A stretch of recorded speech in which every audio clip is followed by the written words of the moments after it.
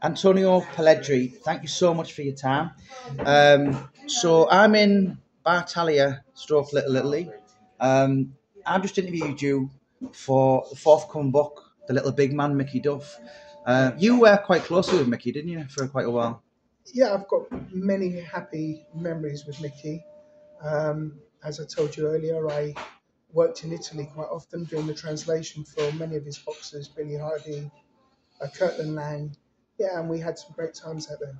Yeah, he's been gone now just over 10 years, and he was in here all the time, wasn't he? He was in here all the time because he had his office in Wardour Street, and him, Denny, Frank Bruno, Terry Lawless, they used to all frequent this place.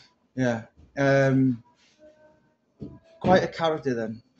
Great man, um, a complete and utter legend in boxing. Yeah.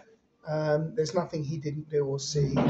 And he had a very sharp memory. Unfortunately, towards the end, it wasn't as sharp, but he still remembered that he got on a TWA plane to go over and make a fight with a contract at 11:17, and he had the contract signed by 4 o'clock in the afternoon. I mean, he'd tell me all these kind of stories, and a massive man in boxing. Very powerful. I mean, we just done an interview there for the book, and you kind of touched on how much of a, what's the word, quite a spectacle if he lost it. Yeah, I saw him lose it. I was doing a rules meeting with Kirtland Lang, and the Italians were trying to rile Mickey, which didn't take a lot of doing. Yeah. Anyway, they wanted Kirtland Lang to cut off his dreads, and obviously Kirtland was reluctant to do it, and that's quite right. You know, why would you insist on that? And during the course of the rules meeting, Mickey asked me for the Italians to show them the Rai television contract, and they were reluctant to do so.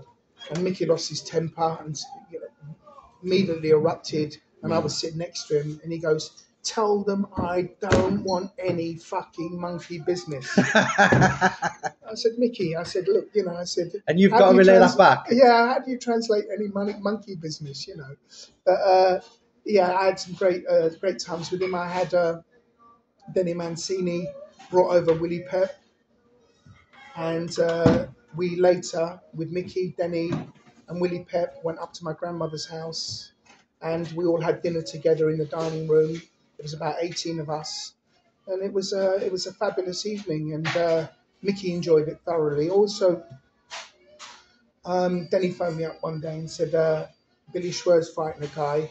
I've got the video. Will you take Mickey up to your flat in Great Portland Street and show it to him on the video?" And the flat was quite a big flat. It was very big.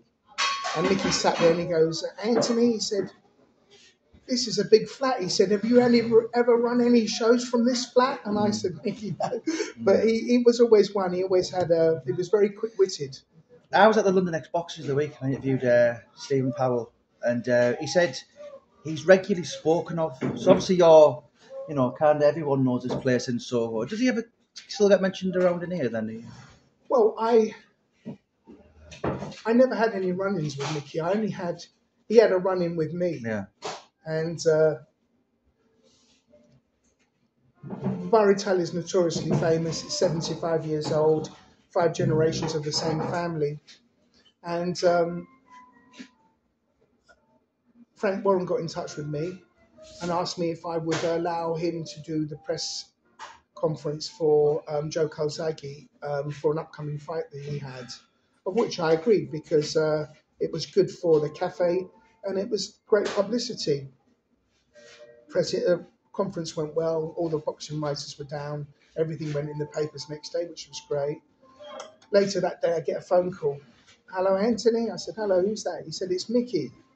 He said, "Anthony, did you let Frank Warren do a press interview in Bar Italia?" I said, "Yeah, Mickey." I said, "I did." He said, "Well, you're not coming to any of my fucking shows." He said, "That's the last time." He said, "You're not welcome." He said, "Don't come in." I said, "Mickey," I said, "Okay, I get that." I said, "But Frank Warren wasn't paying me." I said, "And I'm not getting paid for it, so I just thought it'd be the right thing to do, and it was. And Mickey thought better of it, and I carried on working for Mickey as a translator in the Italian boxes, and it was all water under the bridge. He calmed down eventually. Yeah, of course. Yeah, he was quick to blow, then quick to calm down. And how should he be remembered? Oh, he's a legend. I mean, I know I think he's in the boxing Hall of Fame. Yes, he is. Sota. 99. Yeah, I mean, he is. He is Mr. Boxing. I mean, Yeah. He's up there. So he literally came from the East End for nothing and worked his rose to the top. Yeah, he did. As I know, you know his career, his boxing career, and 69 professional his management. fights. But he had good people around him: Jarvis Astaire and Mike Barrett. And Terry Lawrence, and they were brilliant. But Mickey was number one. Absolute pleasure. Thank you so much, and I look forward to releasing the book next year and giving you a copy as a thank you. Okay, that's great.